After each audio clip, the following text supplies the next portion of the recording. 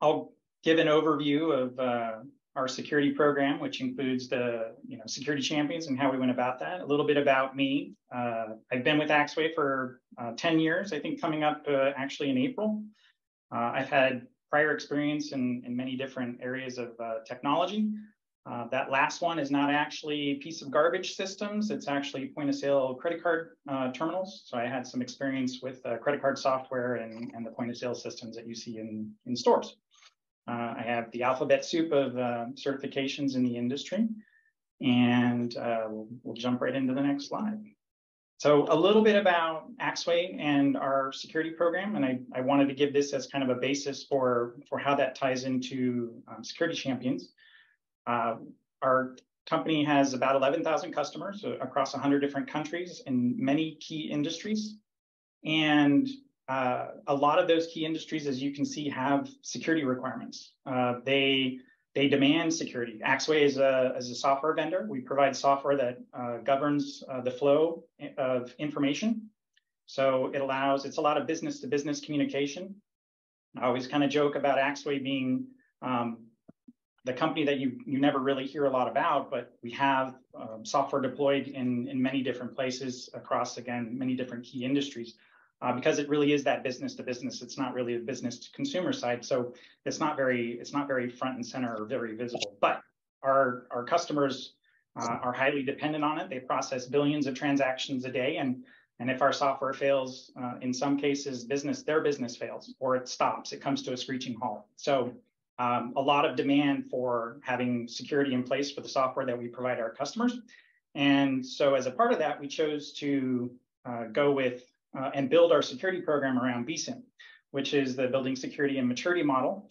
And they provide a software security framework that covers 4 major domains across 12 practices with 125 different activities, covering governance. They have an intelligence domain, secure software development lifecycle, touch points, and deployment. And within the governance section, they talk about having a security champions program, either building one or growing upon an existing security champions program. And so because a lot of our customers are in these industries, and again, when I went and took a look, roughly 20% of the companies that chose to publicly display their names in the BSIM report are also Axway customers. So this is a really big deal for our customers. And this is a way that we can demonstrate, hey, we understand that security is important to our customers. We value security and can show that we're putting programs in place. So for our security program, I'm a member of the software security group. So our group is responsible for managing the actual secure software development lifecycle program. And we cover various different areas from secure coding training. Threat modeling is a big one for us. It's a requirement, as well as the various different tools. And then we also do security reviews. But we're a team of 6 people in an international company. And that's not work that we can do by ourselves. There's so much, we're not actively embedded in the development team. So we had to have a way to be able to expand this security activity and have the execution of that. So that's where security champions come into play. And internally, we call them SPOCs, our security points of contact. And the SPOC picture is actually from our Confluence page, where we describe what the role is. But the description down below is actually the description that's provided by BSIM. So interested in engaged developers, cloud security engineers, deployment engineers.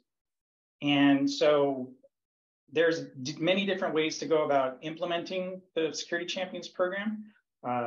Some are done more on a volunteer basis. Hey, we'd like to go and find someone who can champion the security initiatives. And they have the opportunity to volunteer and be a part of that. In our situation, because of the type of software that we provide and the demand from our customers around building security in, we actually chose to make our security champions program a requirement. So every team has to have a security champion assigned. It's part of our SSDLC program. So because we have 7 main development sites worldwide, because we have over 100 software products, Again, that scalability is really important to be able to drive security throughout the organization, throughout the culture, right? It's really important to have that be embedded in the culture. And we couldn't do it alone because we're a group of roughly 6 people. So we do drive those guidelines, those best practices, and the items that are required. But the actual implementation, we rely heavily on the security champions to actually do within their development team. So oftentimes they're wearing dual hats. It's not a dedicated, just doing security activity. They're generally developers who are also doing some security work as well. So I wanted to cover some things that we observed, as well as some challenges that we've encountered with the way that we chose to implement the Security Champion program, because there is no one way to go about doing this. So I mentioned that volunteered versus voluntold. In our situation, again, we chose to make it a requirement of our security program that every development team had to have a security champion. Generally, they also have to have an alternate security champion assigned. And if they don't assign one, then that responsibility automatically falls to the engineering manager. Now, there's pros and cons with, again, having someone choose to volunteer to be that versus being told to do that. And one of those is that we noticed anyway, is oftentimes it was getting assigned to the junior person on the team, someone who maybe wasn't as interested or as familiar with either the product or wasn't as interested in the security aspects. So that can be one of the challenges that you end up facing if you end up making it a requirement, is going back to that description that BSIM provided around champions of engaged and actively interested. If you make it a requirement, that may not always happen. So you have to be aware of that to help combat that, or to mitigate that risk of having that be the issue of someone being told that they had to do this activity. We started coming up with ways that we could make the role more palatable, more interesting, right? So we provide additional training to SPOCs. So we have what we call our white belt program that everyone is required to go through if they're hands-on keyboard. But for the security champions specifically, they get additional training that is offered to them where we can actually set up tournaments. It's much more interactive and engaging. We call it our blue belt program right now. And eventually we're looking to implement a black belt program where for those security champions that are really interested in driving security, or just interested in the security field at all, right? They still want to do development work, but they think security is interesting. We want to be able to reward that activity. So maybe we send them to conferences or something else. We're still trying to decide what the best way is to recognize those that have that interest in security and drive that, right? We want to be able to drive that, because that helps drive security within the company as a whole. One of the other things we did was be able to reward and recognize when they're doing good work. So we developed what we call our Security Stars program.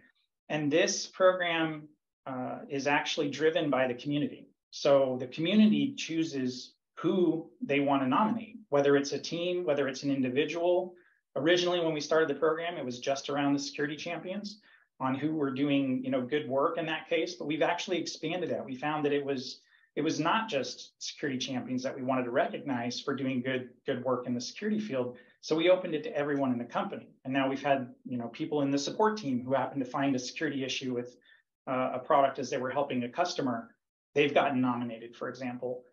If we had a team that may have had, if it was a legacy product, an older product of ours that had a lot of security or technical debt, and they worked really hard to drive that down, we wanted to recognize the level of effort that they put in, because we know that's hard work. There's a lot of effort that goes into cleaning up that debt. So they get to be nominated by their peers. And then our group goes and reviews all of the nominations, and then we recognize them publicly. We have an internal community website, and we put postings online to let everyone know in the organization that this team did awesome. And then we also try to give them some kind of other reward. Maybe it's an Amazon gift card or something like that. And picking the rewards is, you have to find what's going to work with the different groups and organizations. So Right now, we've chosen to do an Amazon gift card that seems to work out pretty well so far. Another important thing when you're setting up a program is to have those really clear lines of responsibility. We sometimes it was a little fuzzy. Going back to that, if you don't assign a SPOC, you default to an engineering manager. That was something new that we implemented by putting in a RACI chart, because developers that sometimes ran into trouble with conflicting priorities, right? Engineering managers are pushing features and new capabilities within the software product, and the security champions are trying to drive the reduction of security debt or making sure security controls are implemented throughout development. And at one point, there was some conflict. So we made sure to put in a RACI chart, and we got buy-in from everyone, both our executive management and all the engineering managers, that the SPOCs are responsible for implementing all of the controls, but ultimately the managers accountable for the activity actually occurring. Another piece for us was making sure there were clear lines of communication, right? They have to know how to reach out to us. So we have multiple ways that teams can get a hold of us if they have questions, right? Our group is primarily that support and advisory. We're here for the developers. We're here to help them be successful. So that's really important, having that empathy for the development teams to help drive security being a part of their process, and making it as easy as possible for the development teams to have security be part of that. So building the narrative is one way that you can do that, to help bring them on that security journey with you. So an example of that we've tried to do is, based on those key industries that I was mentioning, a lot of those industries are products that our employees use directly. So indirectly, the security of our software impacts our customers, which impacts the services that not only do our employees use, but our employees' family and friends use. And if you are able to drive that, show the why of security, why this is so important to do, and that it's not just an impact to the company's bottom line, but it could directly impact the employee or the employee's family and friends, or others in the community, right? That we want to bring them on that journey with us. That it's there is value, it's important, and it's not all about the bottom line. And then that executive management support, right? Having that, as I said, we're a support and advisory group.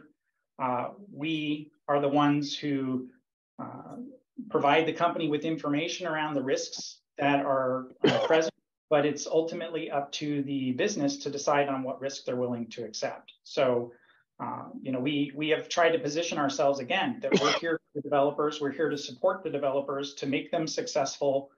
We want to be empathetic to their situation, and drive security being as easy as possible for them. But ultimately, we're not the ones that say no, right? We provide the info, here's the risks, and then it's up to the business to decide what is most appropriate in that situation. So that's just an overview of our Security Champion program, how we've chosen to implement things.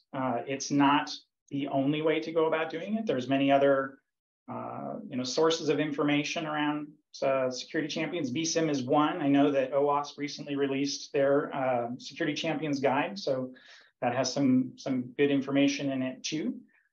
So getting on to the discussion point, we wanted to have some questions, and so I'll kind of kick this off as far as how do you identify your champions.